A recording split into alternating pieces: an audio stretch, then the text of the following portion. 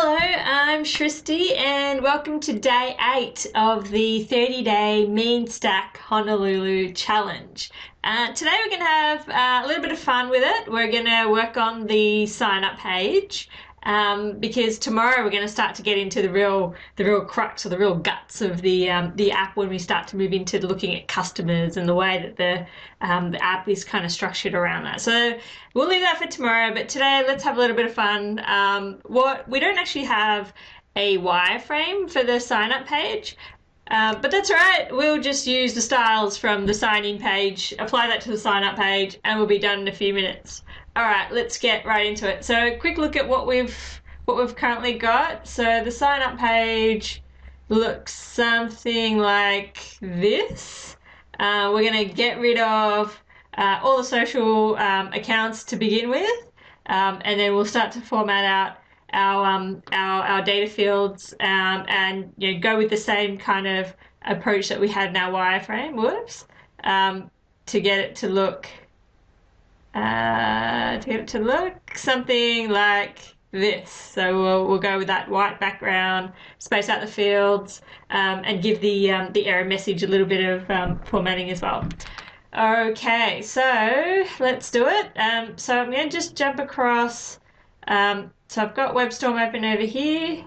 I'll go across to signup.client view. So I'm in, if we start from the top, I'm in the Mean project, down in the public folder, across at modules, down in the users module, and all the way down in views, and then authentication. So signup.client.view.html is what we're looking at. Okay, so we want to just start hacking away at the code. So we'll get rid of the code at the top here, so that will take away all the social accounts. We'll get rid of, or just copy the line 3 heading and just put that under the div so that we've got it within the same column that we're working on. Get rid of the column D12, leave the text as center, and we'll just change this to sign up for now. That will do. We want to change these classes here, make them similar to what we have for our sign-in page, so we can just go across and copy all of that out, and that will copy our white background as well. So let's do that. Moving down, don't need to do anything on line 4. Let's make that bigger so you can have a look. Further down from that, we want to get rid of all the labels. So we don't need labels. When you get rid of the labels and you're not sure of the field that you're dealing with, if you're dealing with any of the predefined code like this page, you can see that the inputs already have names there for you, so you won't miss the label being gone. And then we'll do what we've done for our input groups here. So we've got an input group with a span and a glyphicon in the middle, so you can just grab that code. Don't forget the div after the input type. So we'll pop that in here and just make sure we've got another div. Give that, just align that spacing wise. And I'll probably just indent that as well so it's a little bit easier to see.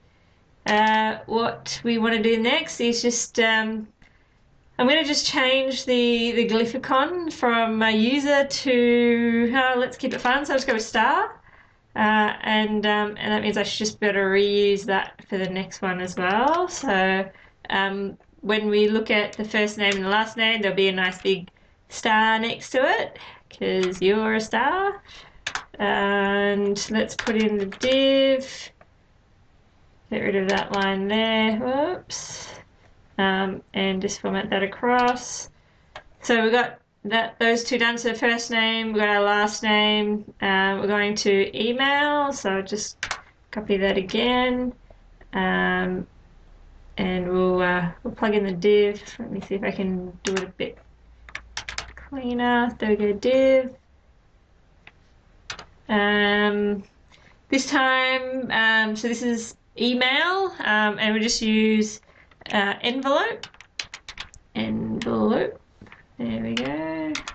And for the next one, we have the username. So just use the same one that we had on the sign-in page. So we've got user, add in div, close that off, just indent that, and then we've got password. So again, do the same thing, just close the div off there.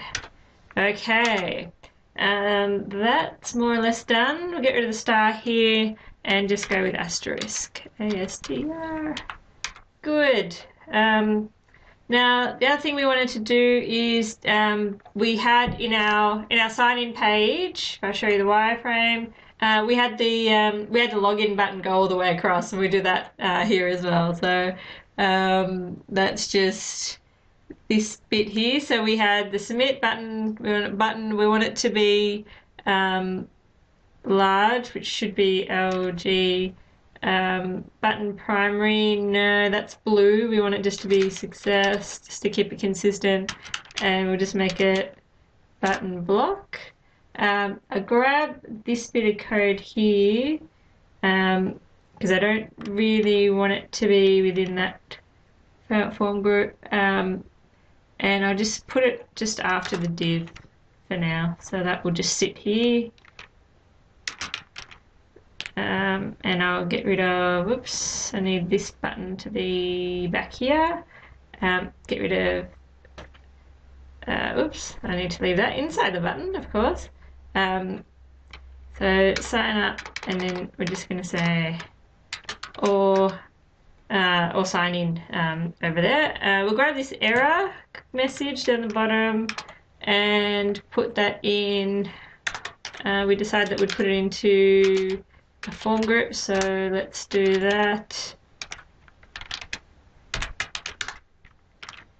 And we just wanted to wrap that into, or wrap that up in an alert. So we just need to create a div, class, alert danger. So that's red, and we'll just give it a role of alert as well. And make sure we put the actual error message within that alert too. Okay, that should more or less be it. Let's go and have a quick look at how that went. Jump across to the app, and there we go. It's already restarted for us, taking our changes. What I might just do is center that line at the bottom there. I'll just throw that into the div. Text center, yeah, we can make it a form group, that's fine. Just looking at the button above it. Grab that and put it in there. Make that bigger so you can see it. And let's save that. And hopefully it will now center it. So there you go. So that's just centered that up. I think that's probably where we'll leave it today. Tomorrow we'll start looking at the customers pages. So on the functional design post that I've got up on Bossable.com, the customers page starts to look at viewing customers, searching customers, creating them and updating them using modal windows. So we'll start on that tomorrow. Thanks for joining me. Please subscribe to the channel if you haven't already. Thank you if you already have. And check out bossable.com for more details. Thanks again. See you tomorrow.